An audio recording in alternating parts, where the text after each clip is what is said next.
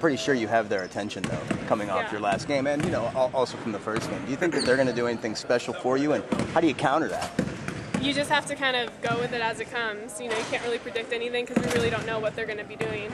So as the game goes, we just have to be on our toes and be able to adjust properly. Have you ever had a game like that, though?